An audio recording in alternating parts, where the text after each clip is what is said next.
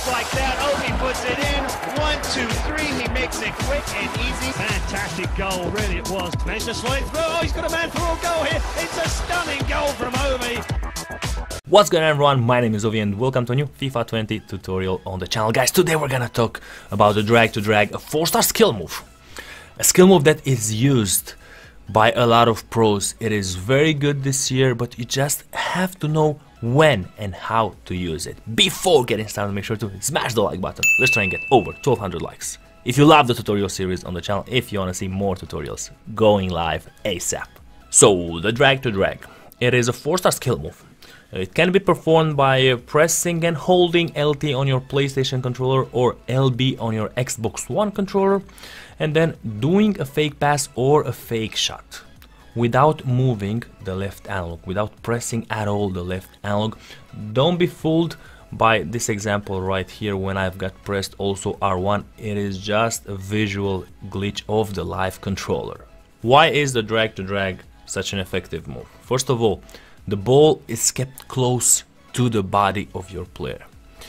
It gives you a neutral position once you've done this skill move. So you're moving, you're running with the ball. Once you've done this skill move, you stop and you keep the ball very close to your body. You change a bit the tempo of that certain play. It is fantastically good to use in pressure situations. Let's say that the defender is rushing at you. You can fool him with this if you use this type of skill move, the drag to drag. After that, you can get past the defender, get into a shooting position, put a shot in, score that very decisive and very important goal.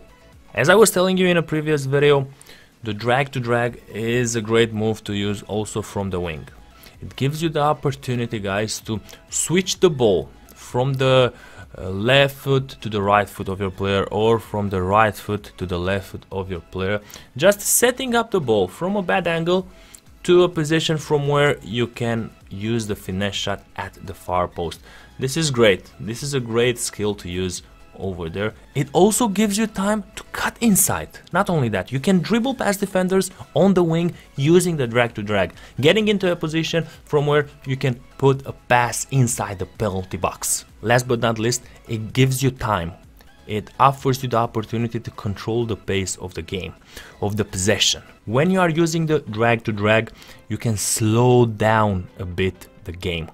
You can keep possession of the ball, you can wait for your players to get into different attacking situations. It's also great to use in front of the penalty box against drop back opponents. They have a lot of players there, they defend passively, and the drag to drag is a great move to use over there, and it will help you a lot, guys. All you have to do is check the examples from this video, learn how to do it. Afterwards, go in a few friendlies, test it over there, master it.